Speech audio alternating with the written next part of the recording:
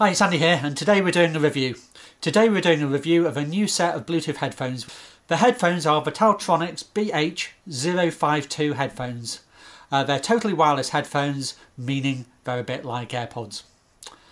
TaoTronics headphones are quite popular on Amazon. If you look through, you'll see there are quite a lot of them with really good reviews. These headphones retail for $29.99 on amazon.co.uk. They're more expensive on amazon.com, but they are the same headphones. I've bought headphones before from TaoTronics and I've found them to work well, which is why I went down the route of selecting these as the pair of wireless headphones I was going to go and buy. If we take them out and look at them, these are clearly marked left or right. It's really important to note that the left-hand headphone is essentially the master headphone. If you get this one out first out the box, that means when you get the right-hand one out, it will also kind of pair. If you don't do this and you do it the other way around, the right headphone will have to be paired manually with your phone for the first time. When you first put them in your ears, the headphones talk to you. They tell you they're pairing and they tell you they're the left hand channel and the right hand channel. I will say that the volume on these kind of instructions that they give you is a bit lower than what you experience when using it for the other features. The headphones also have touch sensitive controls. So for example, if you want to pause music, you can tap either of the headphones. Tapping either of the headphones will pause or unpause music. And again, similar to this, as well as being able to pause or unpause, you can skip tracks, you can go forward or backwards. So if I double tap the right headphone twice, it will move on to the next track. Similarly, if I want to go back to the previous track, I can double tap the left headphone.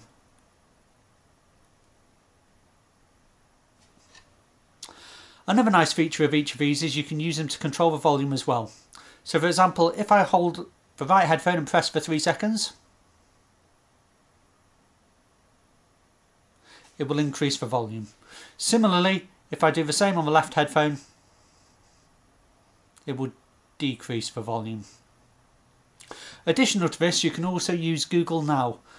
So if I long key press the headphone, I could trigger Google. Having triggered Google, I could use it normally as I would on my phone. Removing the headphones are quite comfortable to wear. I've been able to wear them for an extended period. I think the battery duration you're likely to get from these headphones is around about 2.5 hours, but the manufacturer does quote it as being 3 hours. To charge the headphones, you just put them back in the box, like so, and like so. The lights come on and it will tell you it's charging.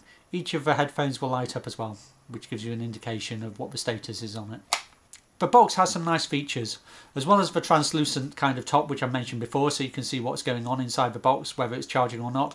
It has the standard kind of a micro USB input, and on the other side it has a USB output, so that you can make use of the 3500 mAh battery which is inside. The audio quality of the headsets is quite good.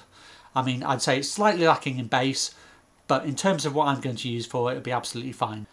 The headphones themselves are meant to be fully waterproof, so you're meant to be able to use them for swimming. Personally, I'm not going to do that, and I don't really see the user case, but it's good to know that if I ever wanted to do that, I could do. So in summary, would I recommend this headset? I'd say for the pricing and the price point, and coming from a brand who I've used before, I'd say these headphones are credible.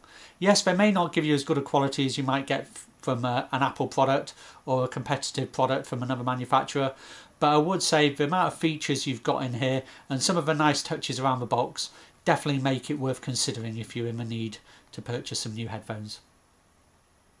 Anyway, that's it for this video. So if you do want any other information on these headphones, please drop me a line, and if you did like this video content, please do consider liking and subscribing.